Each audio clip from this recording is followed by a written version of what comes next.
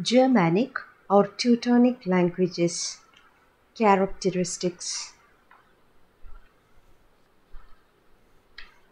Throughout the period from 2000 to 1000 BC, the Germanic branch of languages was in a constant state of flux. These languages are distinguished from the other branches of the Indo-European family by many important characteristics.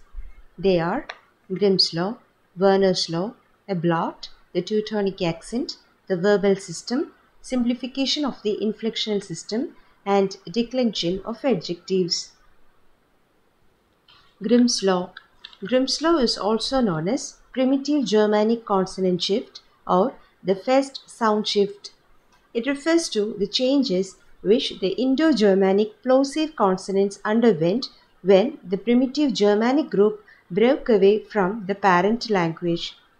It was Erasmus Rask, the Danish philologist, who discovered the first sound shifting. But it was formulated as law by the German linguist Jacob Grimm, and it came to be known as Grimm's law. In his book Deutsche Grammatik, Grimm stated the law which he claimed to be underlying this change. There are three sets of changes in Grimm's law. First one is the aspirated voiced plosives bh, th and th changes to unaspirated voiced plosives b, d, g. Voiceless stops p, t, k changes to voiceless fricatives f, d, h. Third one, voiced plosives b, d, g changes to voiceless plosives p, t, k. In detail, Indo-European aspirated voiced plosives bh, dh, h became unaspirated voiced plosives b, d, g. For example, in Sanskrit, the word brada changes to brother, which is the corresponding word in modern English. So here, bh sound changes to b sound. Likewise, in Sanskrit we have madhya, and in modern English we have middle. In Sanskrit we have hamsa, in modern English we have goose. Indo-European voiceless consonants p, t, k became voiceless fricatives f, d, h. For example, in Sanskrit we have pita, whereas it changed to f sound. The p sound changed to f sound as in father in modern English. In Latin frater, we have in modern English brother, and in Latin tres we have modern English tree. Here the t sound changes to either the sound as in brother or the sound as in tree, and it is spelled as th. K changing to h.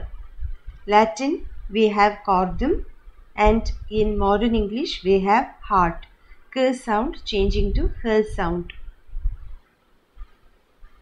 Then Indo-European voiced plosives b, d, g became voiceless plosives b, t, k. Example, Latin labium changed to Old English lippa. Latin dentum changed to Old English tooth. Latin genu changed to Old English neo. The second characteristic, that is the Verner's law. Verner's law came as an exception to Grimm's law. That is, as per Grimm's law, the voiceless plosives p, t, k became the voiceless fricatives f, d, h. But in pair of words like Latin centum and English 100, k became h and t became d instead of the. This exception was explained by Karl Verner in 1875. He said that accent played an important role in these changes. Accent was variable in Indo-European, whereas in Germanic languages there was a tendency to fix the accent as far as possible to the root syllable. Verner's statements. In initial position, the voiceless plosives per, ter, ker became the voiceless fricatives fer, the, her. In medial positions, the voiceless plosives per, ter, ker became the voiceless fricatives fer, the, her, only if the preceding syllable was not stressed or unaccented. If the accent fell on the following syllable, the voiceless plosives per, ter, ker became voiced plosives b, d, g. Verner's law is most clearly seen in the various parts of Old English strong verbs. Strong verbs originally had the principal accent on the root syllable in the infinitive and preterite singular, that is, past tense singular. But in preterite plural and the past participle, the accent was on the suffix. Consequently, the infinitive and preterite singular served Grimm's law, and the preterite plural and past participle illustrated Verner's law. For example, the sound changing to the sound, to become, where than, where, wordon, warden, to go, lidan, lad, lidon, lidden, to say, quedan, quaid, quaden, quaden. Now, rhotacism. The sibilant s sound also changes to the voiced z sound, which was later replaced by r sound. This phenomenon is called rhotacism, that is, s sound changing to r sound. For example, to choose, kiosan, kias, kurin, karin. To lose, foliosan, folias, foluran, furluran. Now, her sound changing to g sound. Verner's law is also seen in the interchange between her sound and g sound.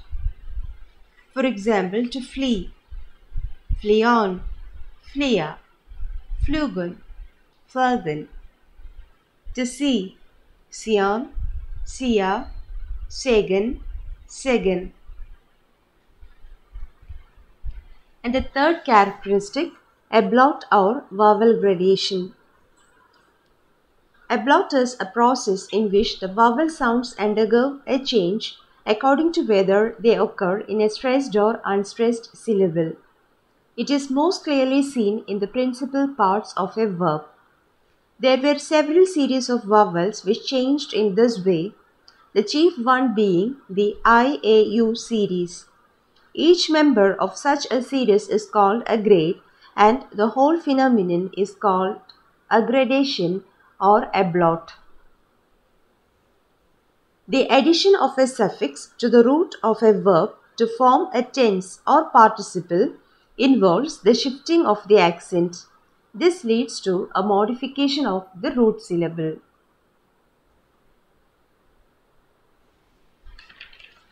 The 6 classes of Old English strong verbs are: Class 1, to ride, redan, rad, ride on, riden. Class 2, to choose, kiosan, kias, curon, kaurin. Class 3, to sing, singen, sang, sungon, sungen. Class 4, to bear, bearan, bear, baron, boren.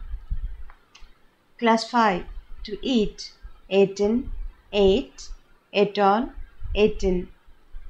Class 6, to stand, standen, stored, storedun, standen. Variations. All the verbs which served gradation in Old English did not survive into modern English. For example, helpan, help, holpen, help, helped. In modern English, we find a number of words which form the past participle with the addition of ed, were originally graded.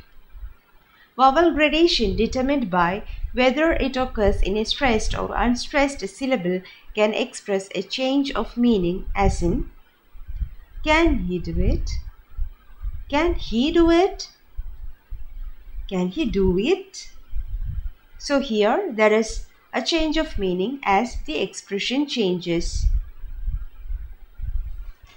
The fourth segment is the Teutonic accent. Indo-European was pitch-based and primitive Germanic was stress-based. In Indo-European, stress could fall on any syllable of a word, while in the Germanic group, the tendency was for the stress to fall on the initial syllable. As a result, the unstressed syllables at the end of the words tended to become weak and were finally dropped. This tendency accounts for the reduction and loss of inflections in English. Example, to bear. Indo-European, beronom. In primitive Germanic, it became beranen. Old English, it again became beren, which changed to bear in Middle English and bear in modern English. Fifth one, the verbal system. Primitive Germanic inherited a number of strong verbs from the parent language. That is, verbs which indicate a change of tense by a change in the vowel, as in write, wrote, written, or redan, rat, riden. Besides the strong verbs, primitive Germanic invented weak verbs which formed the past tense by adding de or the. In Old English, the weak verbs became the majority. In modern English, weak verbs are referred to as regular verbs and strong verbs as irregular. Sixth segment, simplification of the inflectional system. Primitive Germanic had only 5 cases while Indo-European had 8. The 5 cases are nominative, accusative, genitive, the dative, and instrumental. There were separate inflections for the singular and the plural. For example, stone. In nominative case, stan, stanas. In accusative case, stan, stanas. In genitive, it is stains, staina. Dative, stain, stainum. The seventh one, declension of adjectives. In Indo-European, the inflections of the adjectives were the same as the noun inflections. They had to be put in the same case and number as the noun they were attached to. In Latin, we have 3 forms of the adjective great. A great master, magnus, magnus dominus. A great house, magna domus. A great work, magnum opus.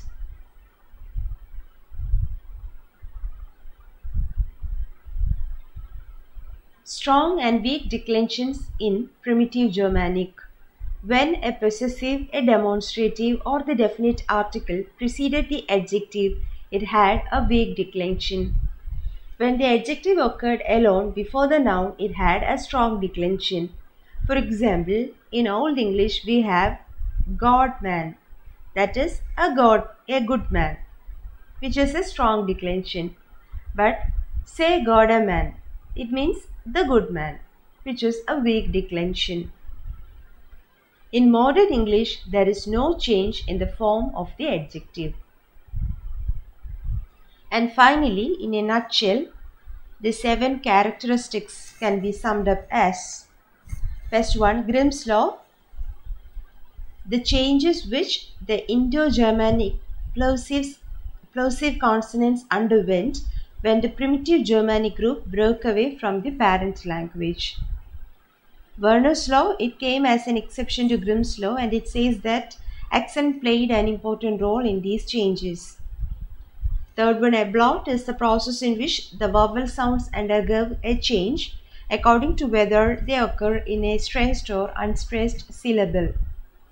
Fourth one, the Teutonic accent, that is the tendency for the stress to fall on the initial syllable, leading to the reduction and loss of inflections in English.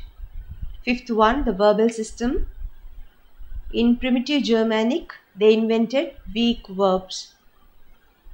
Simplification of the inflectional system. Primitive Germanic had only 5 cases. They are nominative, accusative, genitive, dative, and instrumental. Declension of adjectives. Primitive Germanic developed strong and weak declensions. In modern English, there is no change in the form of the adjective.